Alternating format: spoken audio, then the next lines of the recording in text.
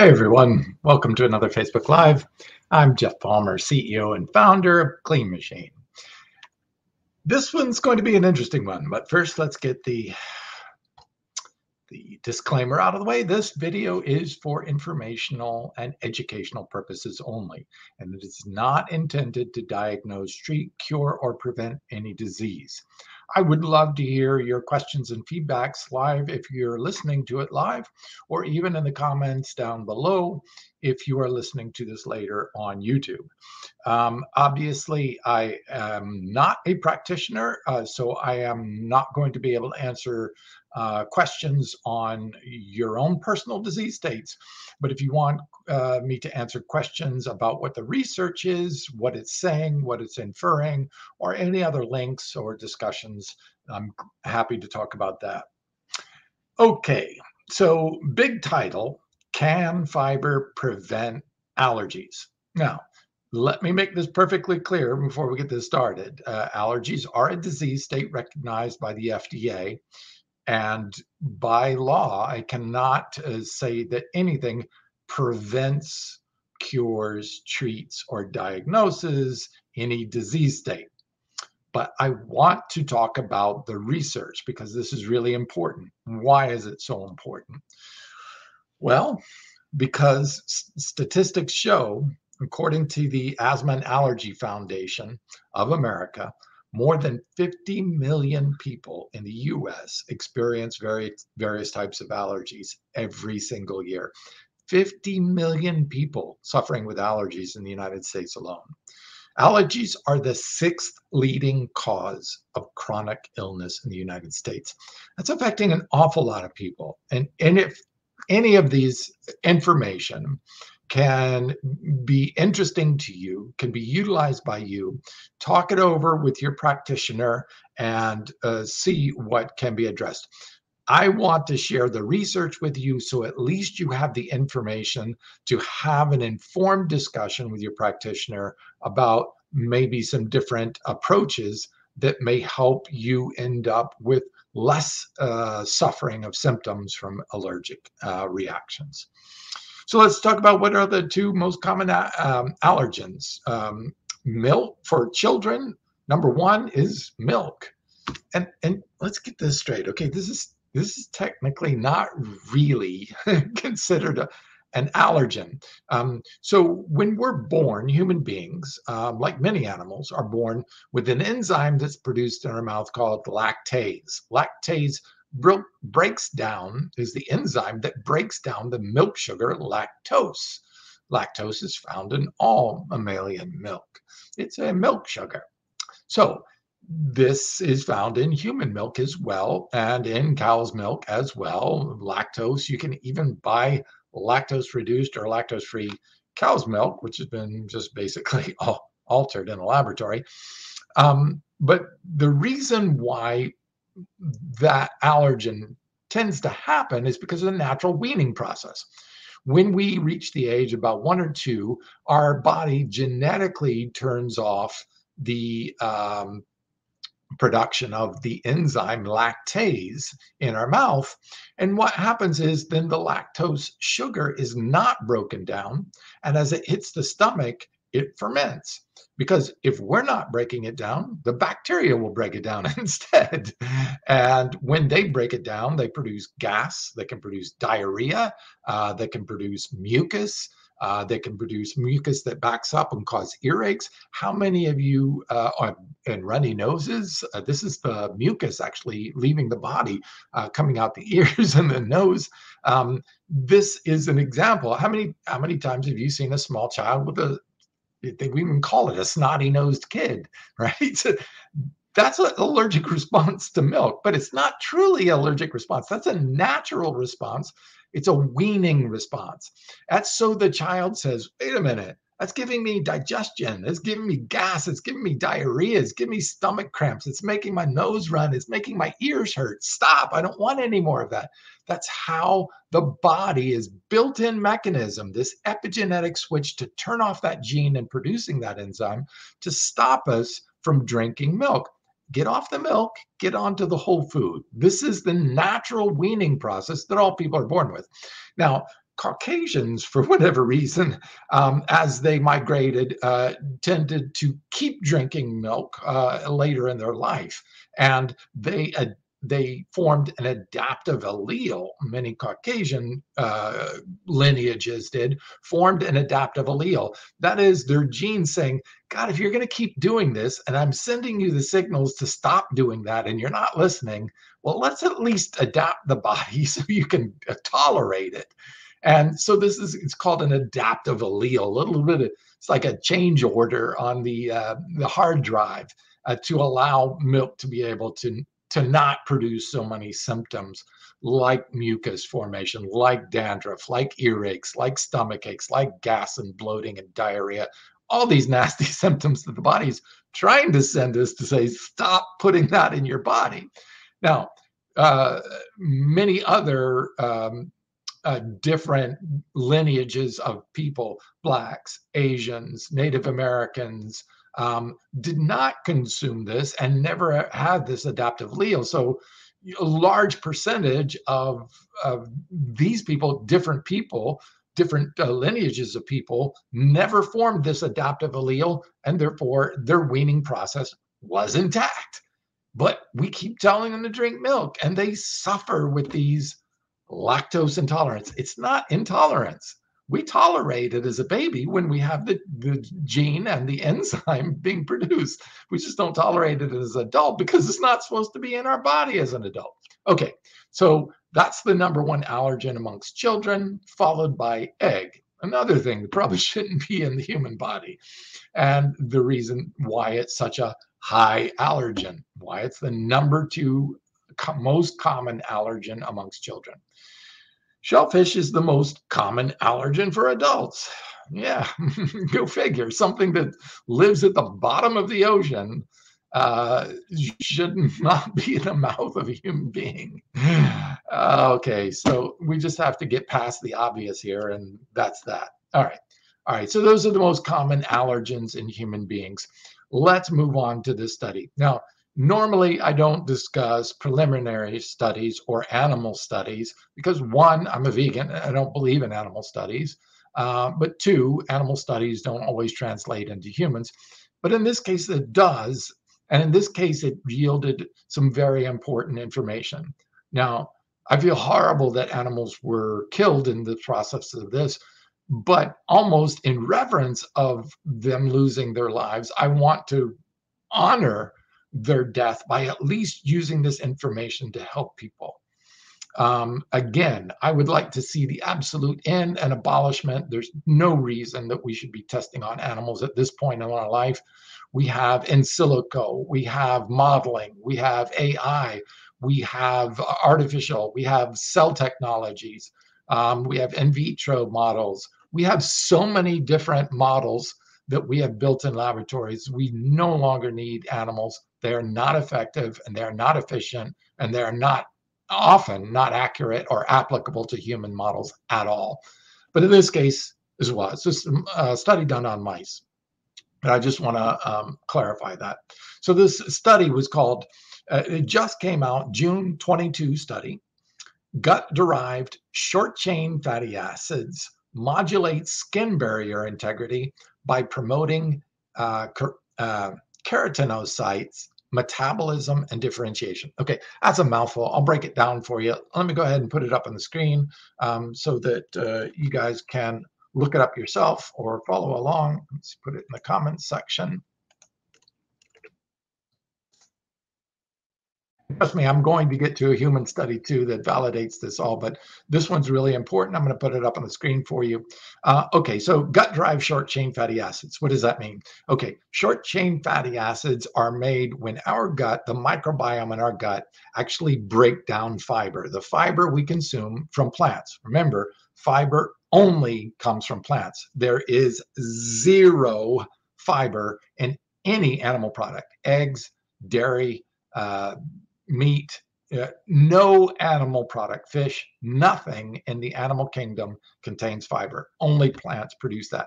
Now, when we consume this fiber, our microbiome breaks it down and produces these byproducts called short chain fatty acids. And different from long chain fatty acids, which are omegas, these short chain fatty acids have a whole host of new results that are positively affecting our immune system, our skin health, our protection against allergies, which this study is talking about. So much important stuff comes from this. And the average American, almost 90% of Americans, are only getting about 15 grams of fiber, which is way under the requirement. And the requirement, I believe, is way too low. The RDA requirement for fiber, which is 25 to 35 grams of fiber. I as a plant-based, whole food plant-based eater, consume generally around 100 grams of fiber per day, every day of my life. So this is way, way under where I believe we should be, and why I think I have such a healthier immune system than most people I know, why I don't get sick as often as most people I know, why I can build muscle as more so than many people my age, why my skin looks so healthy even at almost 60 years of age. Okay, so let's dive into this. I'm going to put this graphic up on the screen. I'll take this down. Let's put the graphic up so you can actually see what a picture of this skin looks like. So this is the skin here. Over on the left-hand side, you see a blood vessel down at the very bottom on the left-hand side. Then you see an area where inflammatory cells are. Those are white blood cells. And then the dermis layer, the skin layer. And when there's a breach in the dermis layer, you can see up on the top left-hand side, they're allergens. Allergens are basically proteins that the body says shouldn't be in the body. And that's when the body sends an inflammatory response to try to neutralize that. And that inflammatory response can result in skin rashes, itching, sneezing, coughing, inflammation, joint problems, a whole host of cascading events that is known as the atopic march. And this comes from atopic dermatitis. Okay, so why do they call it an atopic march? Because it starts with the skin. This is where these allergens first enter the body, is through the skin, majorly. And then as they do that, they set off a whole cascade of events that scientists call the atopic march. Atopic means on the topic of the skin, right? And this march is this march through the body to set off a whole cascade of problems that can lead to all kinds of allergies, like asthma or rhinitis or runny noses or inflammation, joint pains, all of these different things. This is called the atopic march because it starts with this breach of the skin barrier. So how does the body protect itself against there?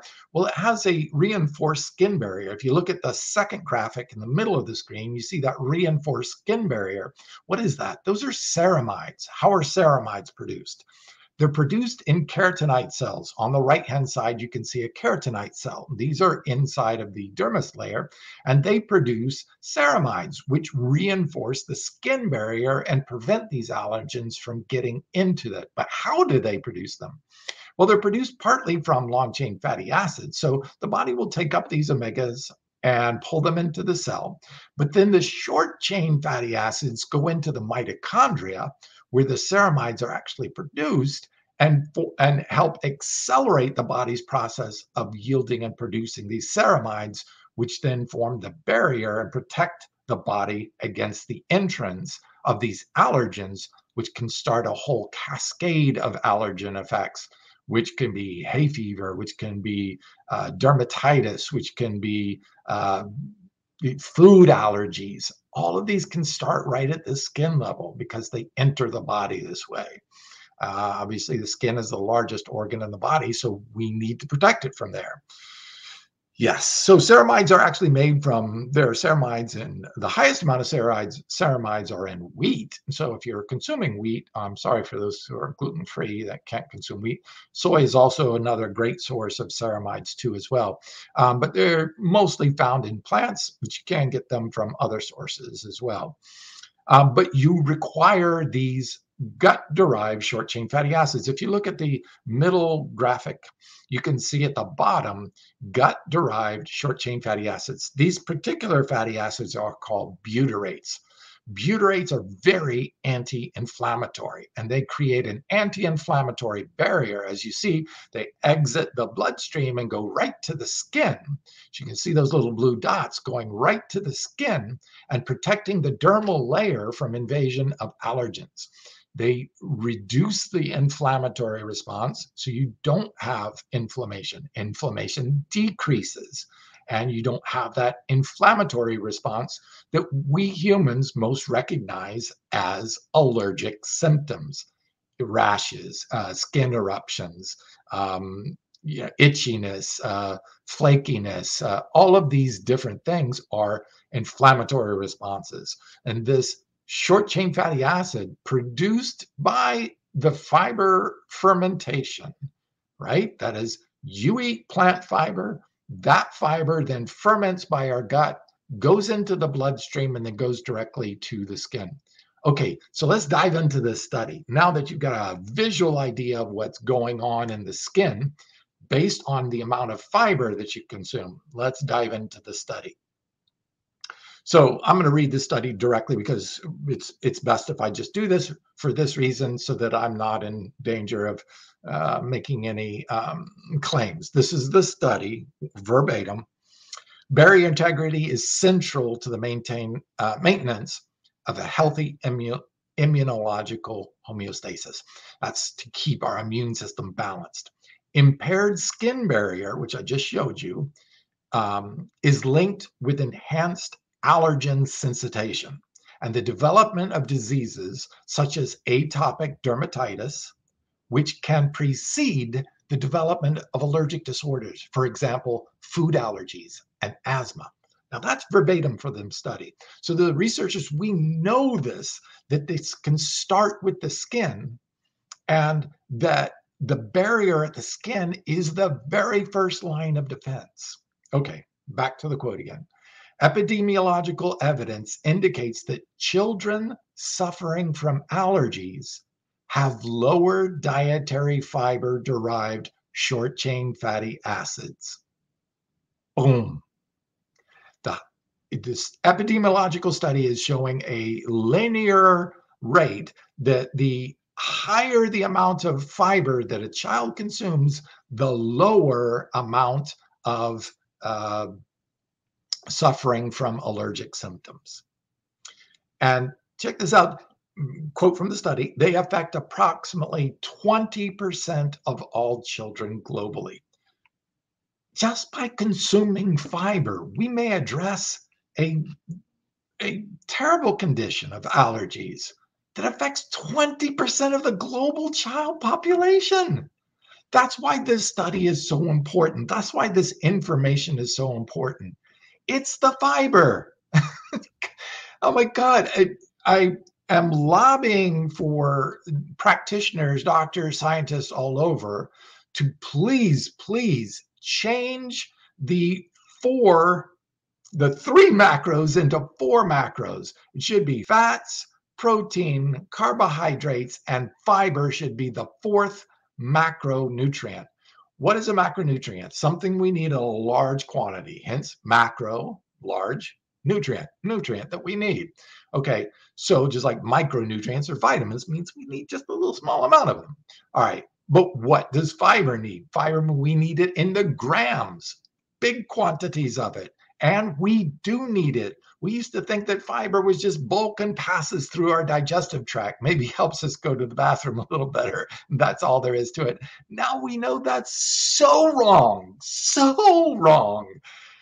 Fiber is essential for our immune health. Fiber is essential for our skin health. Fiber is essential, as we know now, for protecting our cells against allergic entry, causing a whole cascade of disease states in our body from allergens.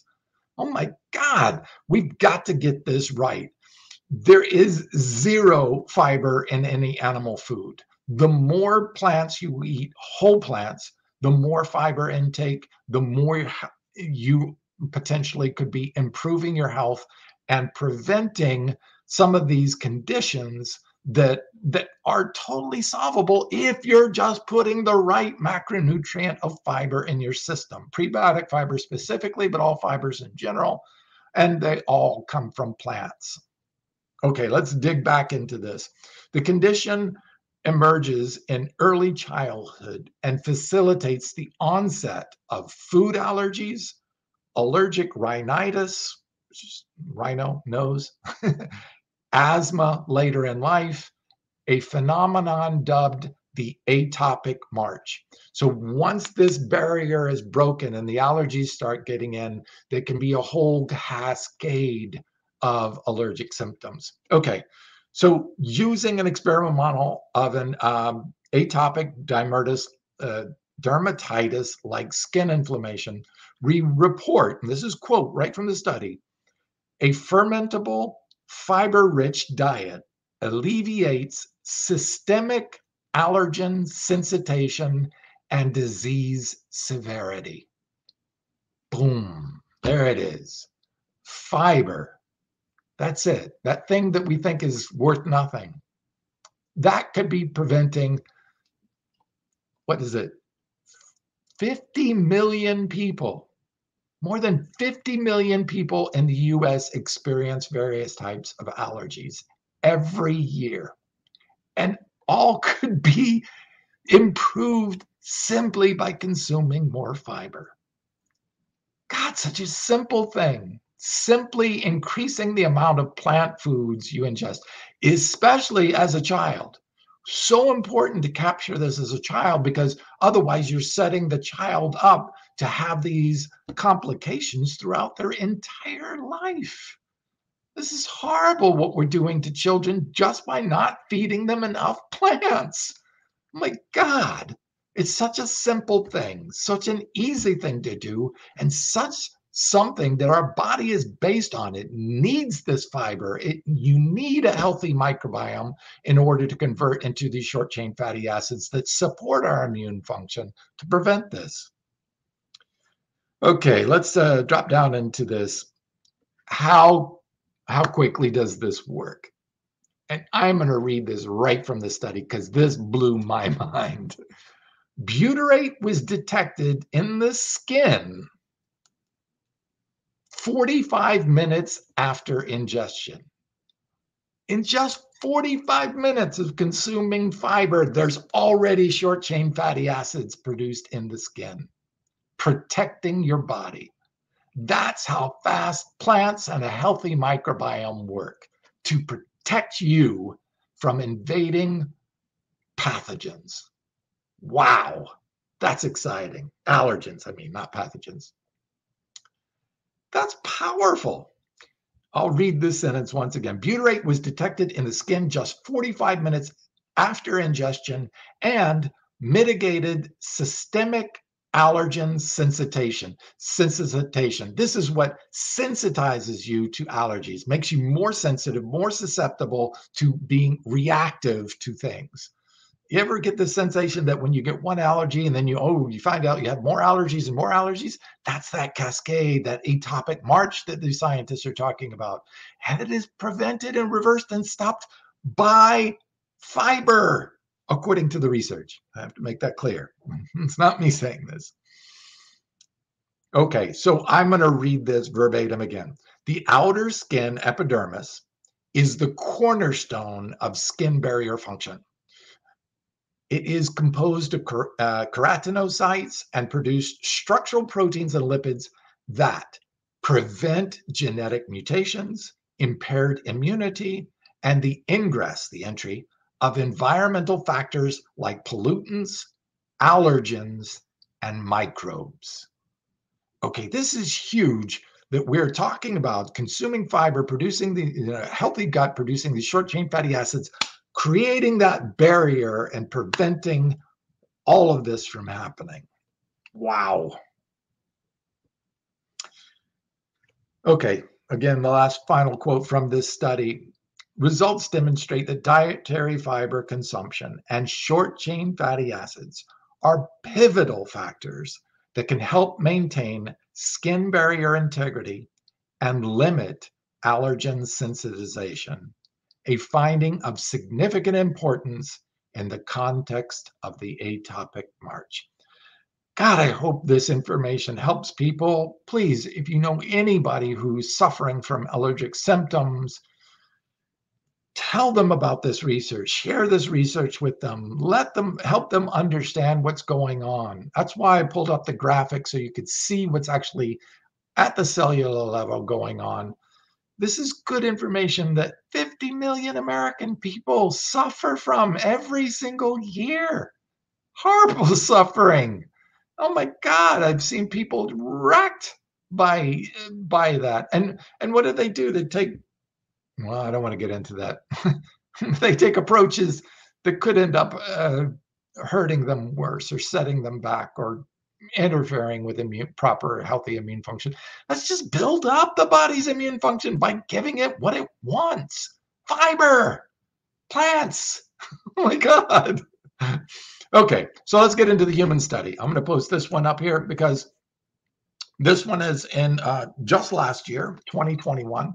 That last study I was talking to you was about 2022. So I like talking about the most recent research, but this one is in humans. So for all of those who want to dismiss everything I just said because it was an animal study, this one is in humans. As a matter of fact, it was quite a large study in 10,479 humans. And I'm going to read this quote too. An association between fiber intake and allergic diseases in children has been reported. Verbatim quote from the study. Many studies have not been conducted to assess this association in adults. Okay, so this is one of the first ones really taking a hard look at, okay, well, what about once you've already got your allergy set up? It's breached the barrier of the skin, it's gotten in and started this chain reaction of atopic march of food allergies, asthma, all these different allergic responses that are just starting to flood the body and now make you miserable. Okay, what about adults? Can we consume more fiber and it help us? Let's hear what they said. So we aim to evaluate the association between dietary fiber intake and allergic diseases, asthma, allergic rhinitis, atopic dermatitis. So they looked at 10,479 adults using data from the Korean National Health and Nutritional Examination Study from 2010 to 2011. And here's what they found. As dietary fiber increased, the prevalence of asthma and atopic dermatitis decreased. I don't know how I can make this any more obvious to you. You eat more plants that are whole food, high in fiber, you're going to help your immune system because our immune system is foundationally built on utilizing these short chain fatty acids produced by the fermentation in our gut of plant fiber. So important. It's not that plants, humans don't. I've heard people say, humans don't digest fiber. I'm like, what? Have you not? That's where we're at, though. That's the misinformation and misunderstanding where we're at, where people actually believe that. And it's so not true. Just the opposite is true. It's vitally important for our body to consume fiber. It's vitally important for us to have a healthy microbiome, to break this fiber down into short chain fatty acids, to feed and provide our immune system, our skin barrier, our gut health, our brain function, our immune system to fight off pathogens. All of this depends on short chain fatty acids that only can become from the digestion of fiber by our microbiome. No, human beings ourselves, we don't break down that fiber. We have wonderful bacteria in our gut that will do it for us. That's why we don't have to. Our body is not going to spend energy doing something it doesn't need to. That's why it has such a wonderful symbiotic relationship with 40 trillion gut bacteria to say, hey, if you do some work for us, I won't need to break down that. I won't have to produce the enzymes, which takes protein and takes energy to produce these enzymes to break down that. Some animals do this. Some animals actually create that work because it's so vital to them, and they don't have this amazing relationship with their own gut bacteria. So sometimes that does happen. But in humans, they said, well, wait a minute, we want to use this energy. Our body said, let's use this energy for something else. Hey, can you take over this function? And that is evolutionary what happened. The gut bacteria took over, said, don't worry, I got this. We'll break down that fiber for you because we'll take some of that energy. It'll feed us. Keep feeding us the plants. We'll consume that fiber, break it down. We'll get energy for us, and we'll provide those short chain fatty acids for you. What a beautiful symbiotic relationship we have with plants, our microbiome, and our immune system to fight off all of these invading allergens, pathogens, and keep us healthy and strong. That's what I want you to know. That's what this research is showing. This is exciting. So Raymond, you said, does what you're discussing correlate with skin cancer? Obviously, skin cancer is a disease state. I cannot speak to disease states. That's against the law, according to the FDA. You'll have to bring that up. Please refrain from asking any disease state questions. I am not allowed, since I am not a practitioner, I'm not a doctor. I don't want to be either, because I don't want to prescribe medicines. Doctors are doctor of medicine. They are trained in prescribing drugs. Okay, that's what they do. That is their function. I don't have any drugs in my body. I don't take drugs. I don't take any drugs at all. So that's not my field. My drugs are my nutrition and my exercise. I maintain a healthy body. I don't need drugs because my body's not sick.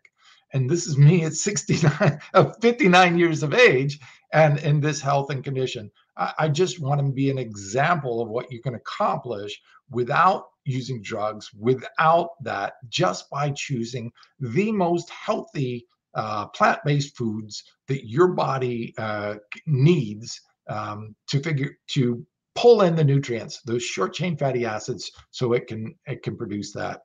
So I hope this really helps people, with over 50 million people in America suffering from allergies, and that it could be something as so simple. Like, yes, there are going to be different scenarios. I'm not making a blanket statement for everyone with an allergy. So don't say, oh, I am eating a high fiber diet and I still have allergies. Okay, there's incidences of that all over the place of every condition.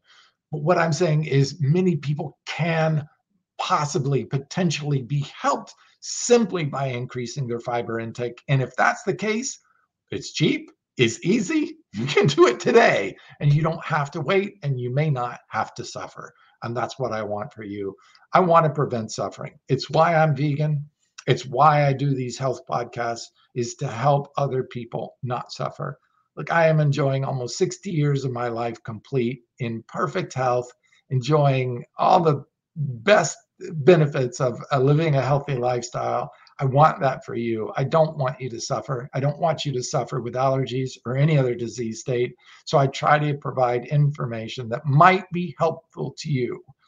And if you do find it helpful, or if you see other people that might be helpful, please share this video with them. Share it, pass it along, give it a thumbs up so we can get more views on it. I want people to understand this information. It's empowering. Once you have this information and you can make a change, you don't have to depend on a doctor. You don't have to depend on drugs. You don't have to depend on just dealing with the symptoms of some of these nasty conditions. You may not have to, just by changing your diet.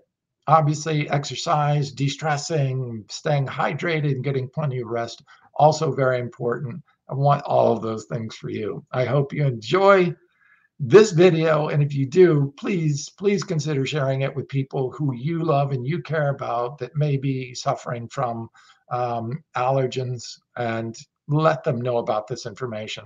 And again, don't take my word on it. Read the research, Google it if you need to, find out the information. It's empowering, because when you have the ability to make changes in your own life that can help you and improve your lifestyle, That rocks. Thank you for listening. I hope you enjoyed. Please tune in next week. Every week we'll have the latest in cutting edge research, great guests on, doing interviews, people who are inspiring, people who are making changes in the world for the positive. I hope you enjoy this. And don't forget, if you're watching this in the month of our 9th anniversary this month, we have a BOGO 50 going on. So you can get 50% off even our D3, the very first and only 100% 100% pure D3 from organic algae, veg D3. Pretty exciting. I'm really proud to be one of the first companies in the world to bring that to market. Excited that we finally have a true vegan, organic, and pure D3 available to us. And now you can get it for buy one, get one 50% off all through the month of, is this July? Yes, July. Okay, great. And happy 9th anniversary to Clean Machine. Thank you for watching.